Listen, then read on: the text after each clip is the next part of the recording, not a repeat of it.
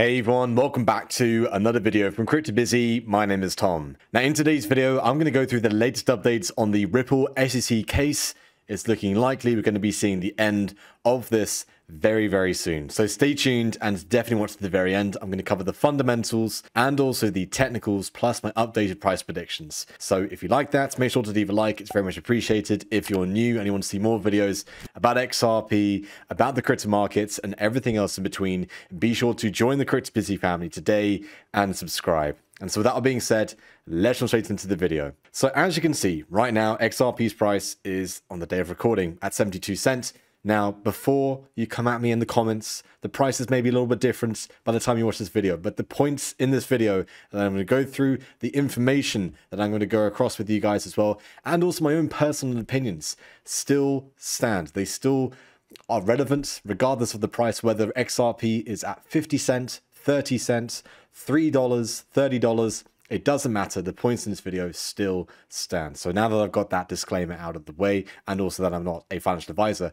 out of the way, let's get straight into it. So there's been a lot of developments here. And I think with this case, as I have been saying over a longer period of time, since the beginning really, is that this case will be very slow in the beginning, sort of, information every sort of month or so. And then by the time you get towards the interesting stuff, that's where you're going to be seeing lots of information in a very short space of time.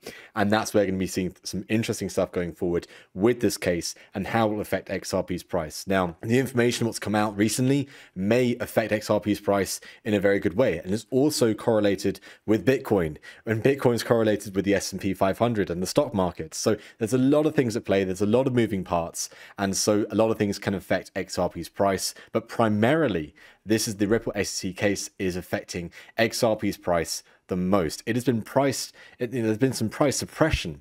XRP's price has been under a lot of suppression over the past year and has missed out on the new all-time highs compared to the likes of Bitcoin, Ethereum, Solana, Cardano, the list goes on. They have reached new all-time highs. XRP has not. And you've seen the effects that it has on Hinman and also Clayton before and after the SEC case. As you can see very clearly, Hinman very happy beforehand, all smiles and everything. And then recently, he's not looking too happy. Same with Clayton, very happy beforehand. And then he dropped the case. He didn't realize the effect it would have. He didn't realize the strength of the XRP army. And you can look at them both now. They're not happy at the moment. And so I think this feeling of unhappiness will continue as we see this saga ending fairly soon in some form of settlement. And I think what has happened recently is because of these emails and the amount of potential corruption that's happened behind the scenes. There's a lot of stuff happening behind the scenes that is coming to surface, that is coming to light, which is now in public domain, in public knowledge, which is massive. So this is set not only for a win, but a big win. Now, people are saying a settlement is not a win, it's just a settlement. It is a win in a way because they have settled. And in terms of a settlement, what will come out of that is that XRP will be called not a security. It will be deemed as a non-security by the Securities Exchange Commission within the United States. And if you look at the G20, the G7, however you want to analyze it or weigh it up, the US is the only country in the world that sees XRP as a security. Every other country, the UK, Japan, EU, Brazil, Singapore, the list goes on, they see XRP as a non-security and so therefore tradable and so therefore accessed to the general public of those constituencies, of those jurisdictions, which is massive for trading volume for XRP and then also for the company Ripple Labs. Now, Ripple are seeking to commence a preliminary ruling in May, which is coming up very soon, sooner than we all expect. And I think it will force the hand on the SEC to then settle. So you've seen a lot of news out there. You've seen a lot of other crypto YouTubers talking about the settlement and how also it is pretty much the end of this case now. Where could we see things going in terms of a timeline? Well, again, as I mentioned, a lot of corruption as well behind this, and then also on top of that, in terms of the watchdog that's going behind us as well, a lot of things happening behind the scenes here. But in terms of a timeline, in terms of a timescale, I don't want to put a prediction, to the date, to the hour of when a settlement could happen for this. But I think by the end of May, certainly getting into June, July time, going from Q2 into Q3, we could be seeing some forms of a settlement. If we don't see that, if we don't see the discussions of a settlement, if we don't see Brad Garlinghouse, Chris Larson, Judge Netburn, and the list goes on with that as well, if we don't see discussion about a settlement, then we could be seeing discussions of a trial. And this would be, completely different. There'll be more money needed for lawyers on both sides.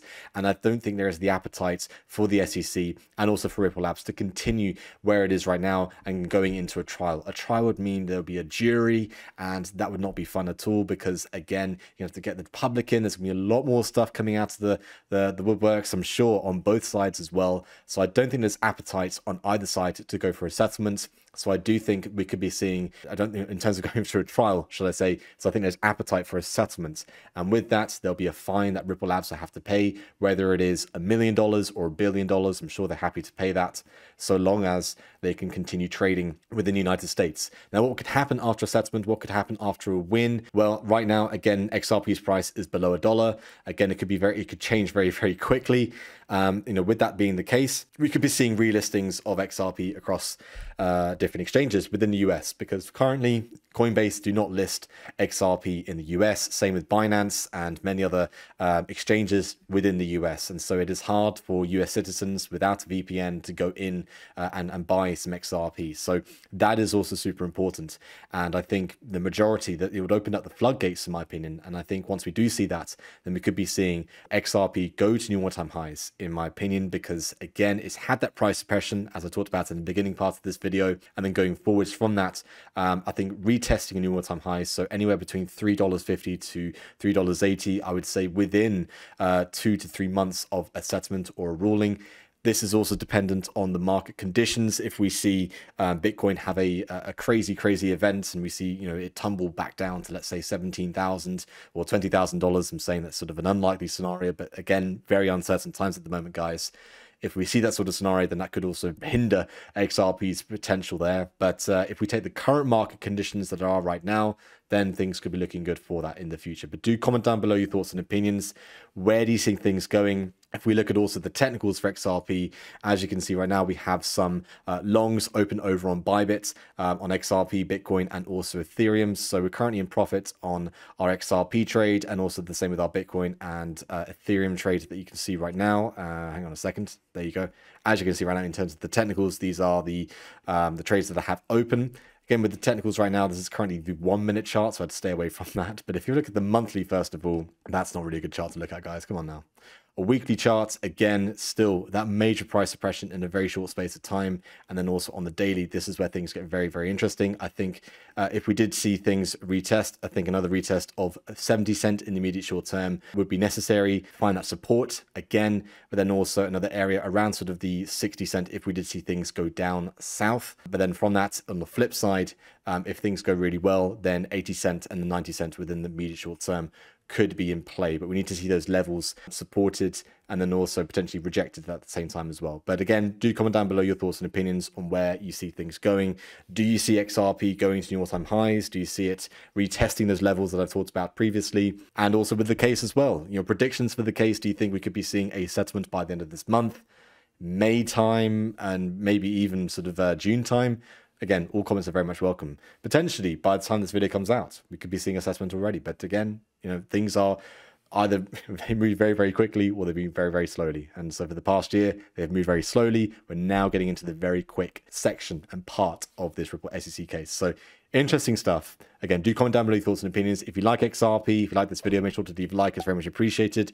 Comment your suggestions and your feedback, all very much welcome. And if you're new and you want to see more videos about XRP, about the crypto markets, and everything else in between, be sure to join the Crypto Busy family today and subscribe. And so that's it for me in today's video, and I'll see you guys in the next one.